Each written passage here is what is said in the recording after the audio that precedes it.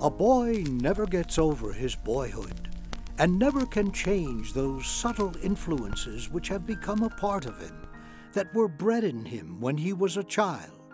These were the words of then Princeton University President Thomas Woodrow Wilson.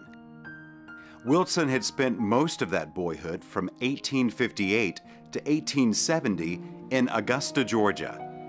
The connection between the president and the boy named Tommy all started in this bustling city by the Savannah River. By the time the Wilsons moved to Augusta, it was really a thriving commercial area. People from the countryside brought their cotton here, a large inland cotton market.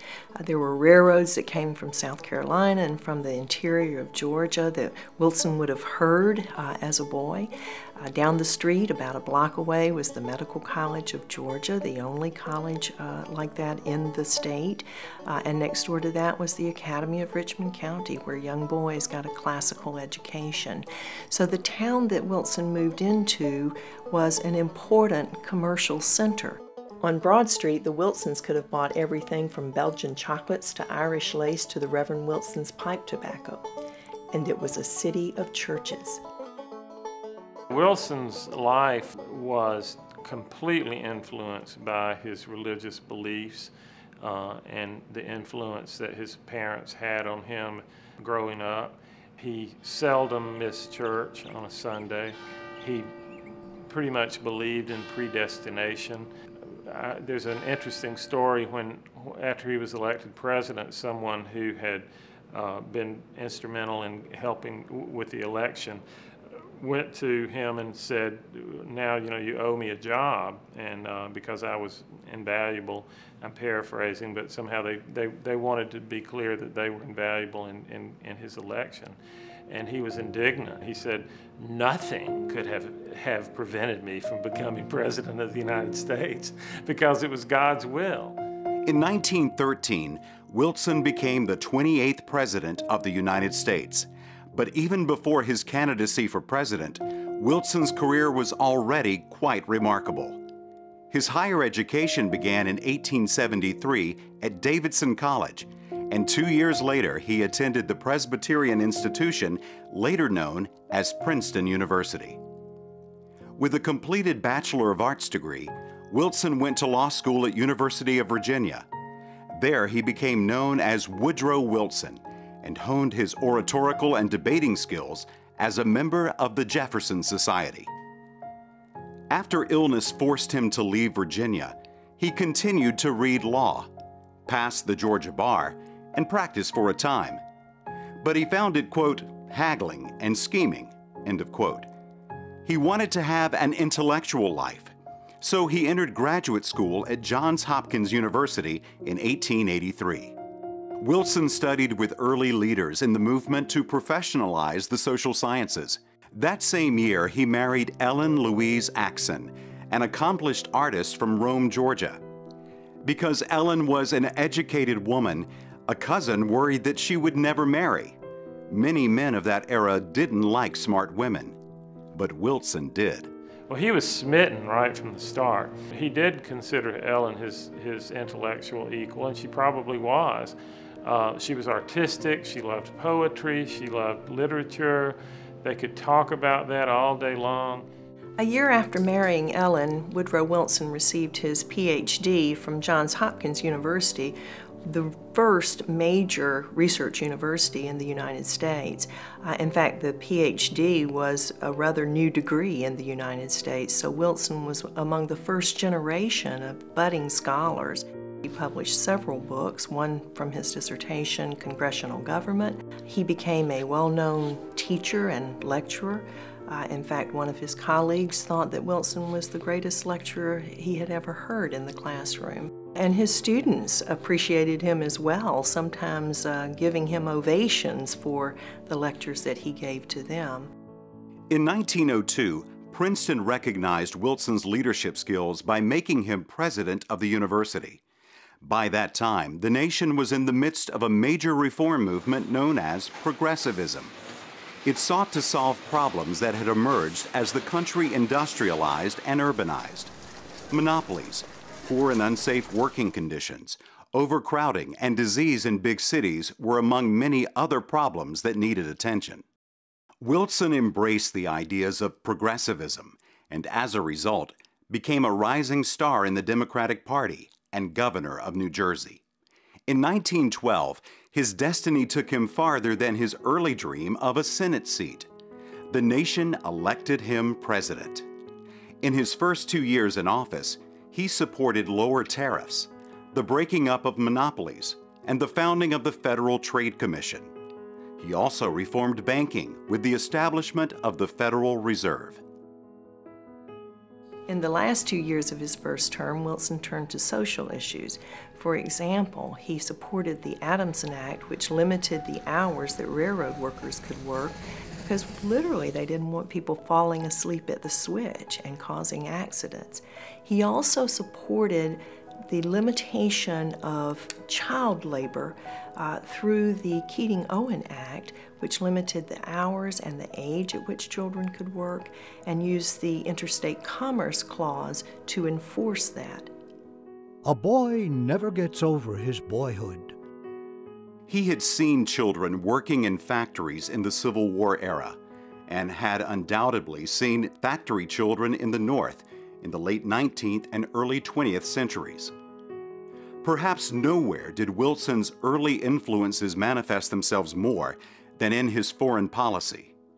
By this time, the United States was a major world player, but the world was in turmoil. Just across the border, Mexico was in the midst of revolution, and in 1914, across the ocean, a major world war was beginning, with Germany at the helm. Wilson tried to mediate the European conflict and keep the U.S. neutral. He issued strong warnings against Germany's policy of unrestricted submarine warfare. Wilson said from the outset that this was a weapon which couldn't be used under the usual rules of war.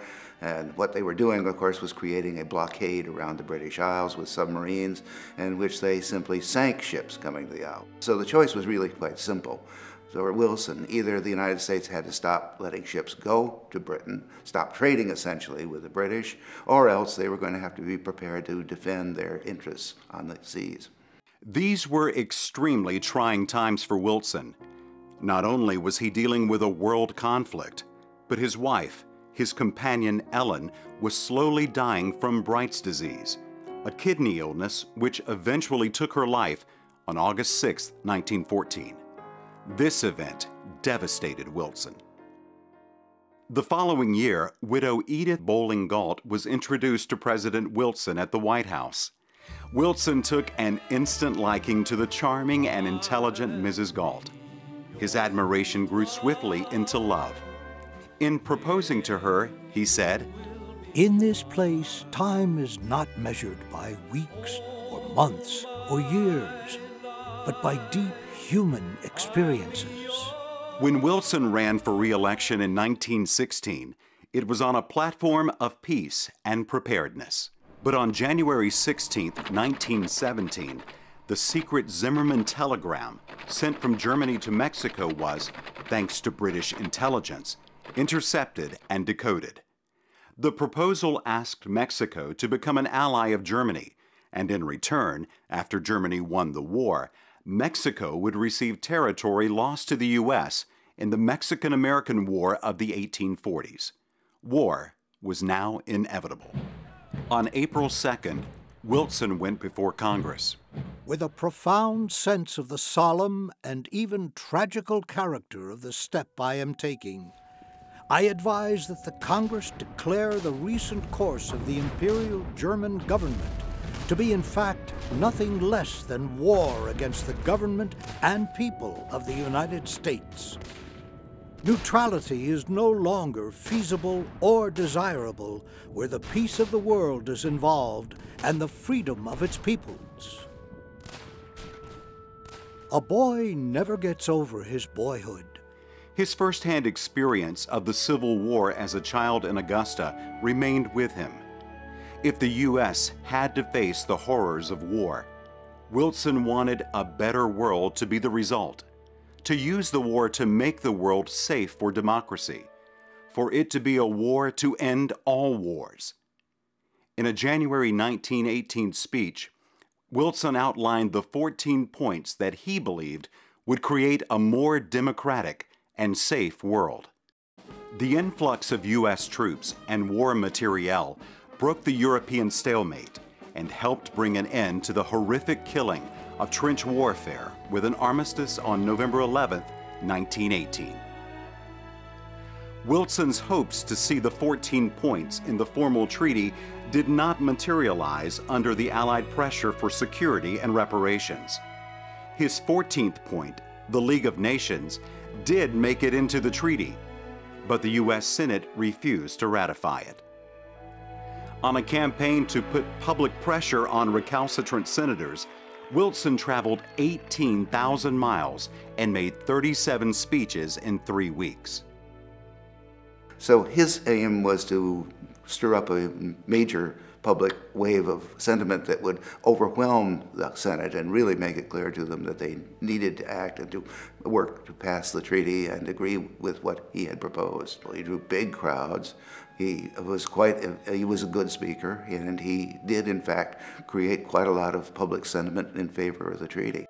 Unfortunately, in October of 1919, Wilson collapsed in Colorado and was rushed back to Washington, where he suffered a debilitating stroke. While he gradually improved, he never fully recovered and had to rely on Edith's help for the rest of his administration. He died on February 3, 1924, 3 years after leaving office.